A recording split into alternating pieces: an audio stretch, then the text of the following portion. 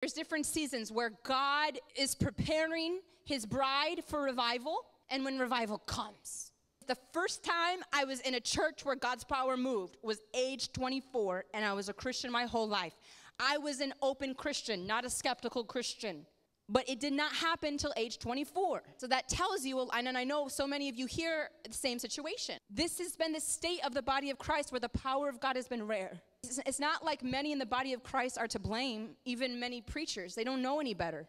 I didn't know any better till age 24. There was this grace over the lukewarm church, but now we're in a new season where God has brought revival. And he's not hiding this revival, but he's making sure all his people see it. He's making sure his power moves through videos on a TikTok on some random 12-year-old who doesn't believe in God, that it would just pop up in the feed. That's actually how this whole revival started. It was a TikTok video I put out, and God decided to breathe his anointing on it, and it went viral to hit 1 million views by January 1st, my 30th birthday of 2021. And there was thousands of comments on this video, people testifying of miracles they'd received while watching the video. And I was shocked, and I was like, God's ready to move.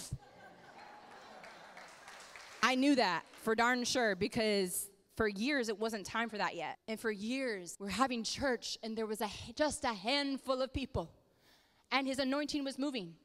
I remember people were touched by prophetic words. They would be crying. You'd never see them again. It was hard to see revival spread, for the word to get out. I would post so many videos, get hardly any likes or comments or anything. So I knew when this video is going insanely viral, and not just that, but there's uncountable comments of people receiving miracles, I knew God is ready to move. And going from there, this revival has been so viral. It's been hard to miss, but it's all God's doing. I never paid for ads. I don't pay boosting on social media. It's God. I'm ready to reach my people. I'm ready to show them I'm moving in power. Revivals now, people. You hear all of these nations watching around the world. Only God.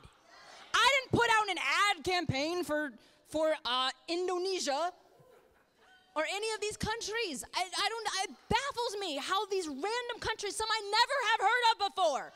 We had an email come in saying, can you do a Revival Is Now event? In what country was it? Micronesia. Who's heard of that?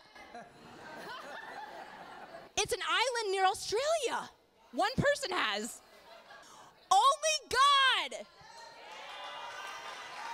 So if people are hungry for revival and God's power in Micronesia, what excuse does the American church have?